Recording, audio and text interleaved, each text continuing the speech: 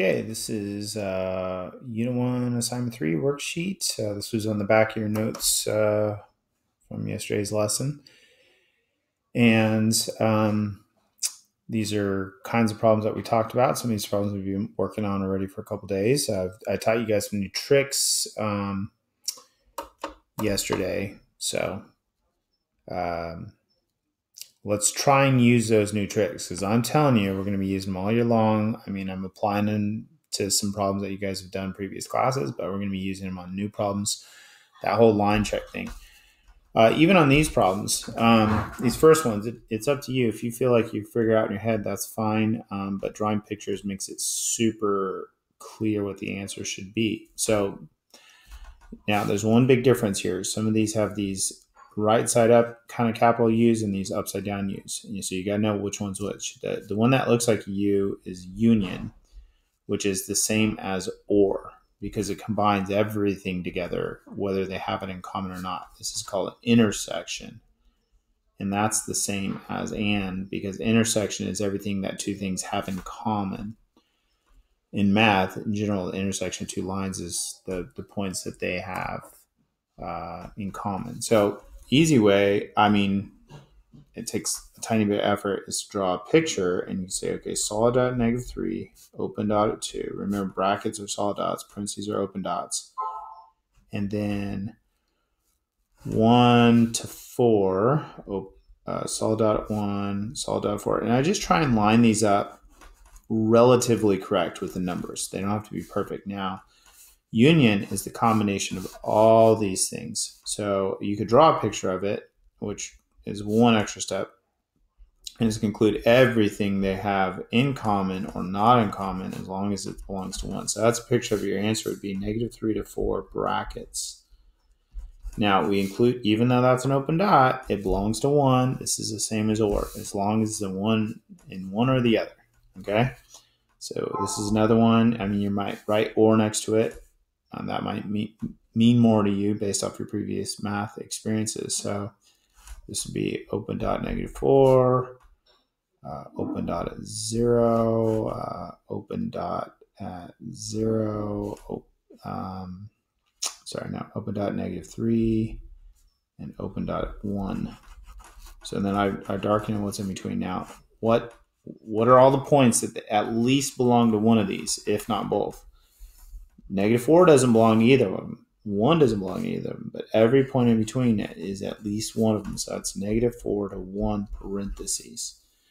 Okay, next one. This is an intersection. This is the same as and, which means they both have to be true at the same time. So we have -2 to 4, shade in between. We have 0 to 5. 5 is a solid dot, shade in between. And is where they overlap, where they both, and it has to belong to both of them.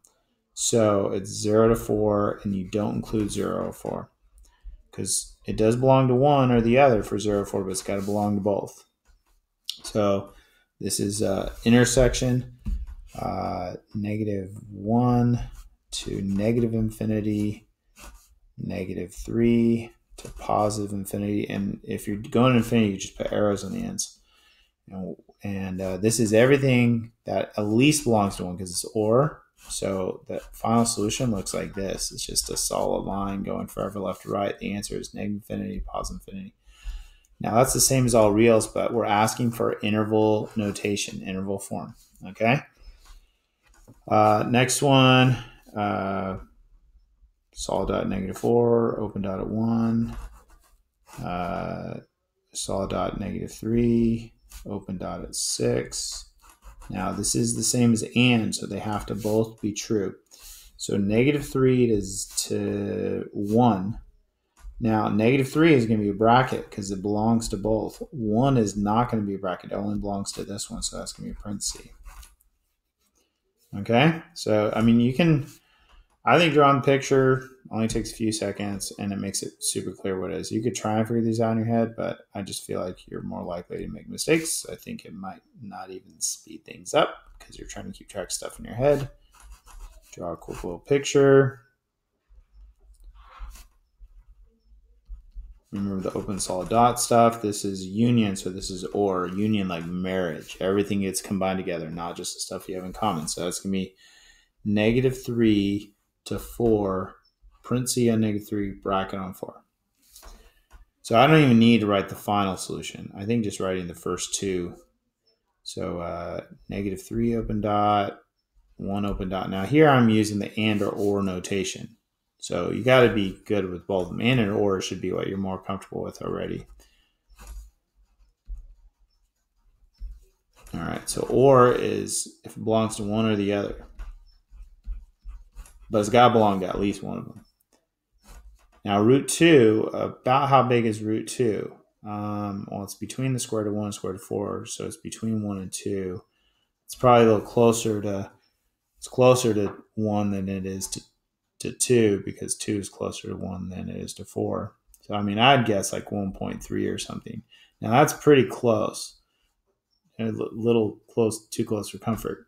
Square root of 3 is between 1 and square root of 4 is between 1 and 2. So it's like 1 point something, but it's close to 4. So I'd maybe guess 1.7. I'd be all right with you using your calculator, but you should be able to estimate radicals, okay? So on my calculator, let's see how good we did. Square root of 2 is 1. Oops, see, I would have got this one wrong. It's actually 1.414. And square root of 3 is 1.732. So my guess for square root of 3 was pretty good. So open dot at square root of 2, solid dot at square root of 3. And then here, since 1.4 is to the smaller square root of 2, I got to make sure I just put it to the left. And I can put it, doesn't have to be like super close or something just because there. And 1.8 is to the right. And then we're shading in between, right? And this is and, so they have to both be true. So it's going to be square root of 2 to square root of 3, bracket on the square root of 3, parenthesis on the square root of 2. So anyways, that's just a little practice with interval notation and compound inequalities, compound conditionals. Now these ones say find these solutions. Now this is the one I gave you guys a new trick for. Okay, we don't want to sketch these graphs because the graphs are going to get too complicated. We do want to do a number line. So you want to find all the zeros, and that's when everything equals 0. Okay, and makes it go to 0, zero product property. It's already factored for you. So this one's actually really conveniently, a lot of the work's done. Now these are going to be, all of these are going to all either be open or all solid. So it's going to be open at 1, open at 2, open at 3. And then usually you could test each region, but now we have this new trick that you need to be starting to use. And I want you to tell me what you test. I test far right over here.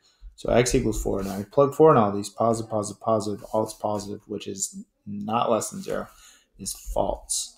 And then it switches, true, false, true. The only reason it wouldn't switch is if one of these had an even power on them, which none of them do. So that's something you want to identify though right at the beginning. And your answer is -infinity 1, union 2 to 3. Now you're probably always going to do union on these because intersection is if what they have in common, which these don't share any points in common. So this one right here, you say x equals 1, x equals 2, x equals 3. Now what you should notice is this guy has this 2 on it, so I'm going to put a little star next to this guy. Do something. That's going to be the one where the graph bounces off the axis, okay? That's bounce. It bounces off. It doesn't go through, so you don't get a sign change, so you don't get a true-false change either. We're going to do a number line. These are all open dots. 1, 2, 3. Test a point. Tell me what you're going to test.